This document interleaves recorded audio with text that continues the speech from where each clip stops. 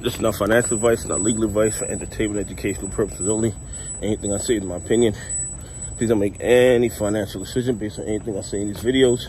That being said, hit the like button, subscribe button, all that YouTube algorithm stuff. We get the videos, I put them out. See, I'm thinking, see, man, analyzing that data. Like I tell every day, the day they release us is false. When it gives a false narrative to markets, we can make bad trading decisions. Listen, before you even get into the video, what's going on between Israel and Gaza is unprecedented. The level of violence on both sides is just out of this world. And I wouldn't be a human being if I didn't say something about this. I mean, it's absolutely outrageous to me. You have the Ukraine-Russian war from February of 2022 to about September of 2023, roughly 18 months. There were 9,614 civilian casualties. Okay? This Israeli-Gaza conflict has already hit those numbers in less than 30 days. This is going to be one of the bloodiest conflicts ever. And the people that end up suffering is the poor people. Okay? The poor people. It's absolutely crazy what's going on. And whether you support Israel, whether you support Gaza, you can't have this level of civilian casualties and call yourself a human being, as far as I'm concerned. Anyway, listen, a lot of people are talking about the naked shorts, and then you got the shills, and sometimes even regular investors who attack us for calling out the naked shorts. And what you guys don't understand is that they don't just attack AMC. If you look at the SEC and the federal books, they've been fining people for naked shorting and trading in front of their clients for years. This is nothing new.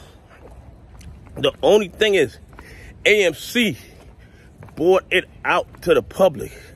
AMC put it on the map.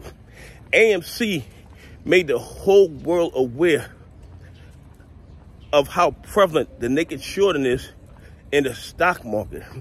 So all you shills, good morning, all you shills and haters who are attacking us for complaining about the naked shorting, attacking us for complaining about all the fraud and corruption in the market.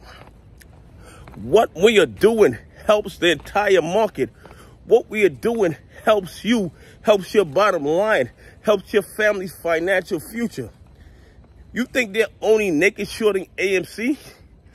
You think they're only naked shorting PLTR? You think they're only naked shorting GME? You think they're only naked shorting MULN? Look at what's happening in the stock market. Look at how red we are. You think they want to sell? They have to sell. They have to sell because they're losing so much money. They're being margin called, so they're being forced to sell. I mean, Google went down 10% in one day. 10%. That tells you a big dog needed that cash. Okay? That tells you a big dog needed that cash. And I'm going to tell you something.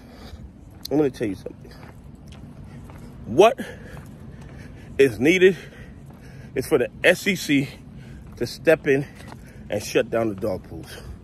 Seriously. If they step in and shut down the dog pools, 95% of this fraud and corruption stops. I mean, it just shuts it down. It just shuts it down because they can't do that nonsense in the dark anymore.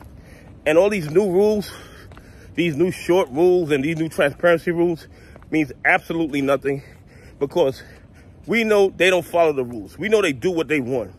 They just won't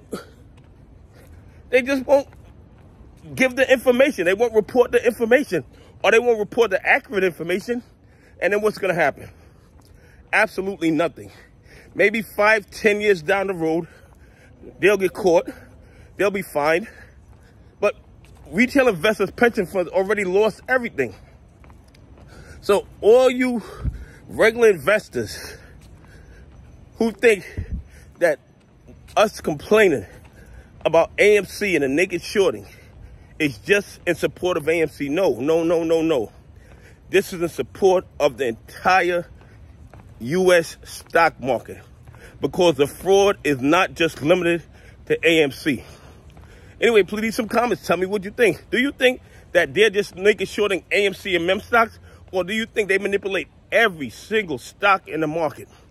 Anyway, have a great day. God bless, and I appreciate y'all on this journey with me.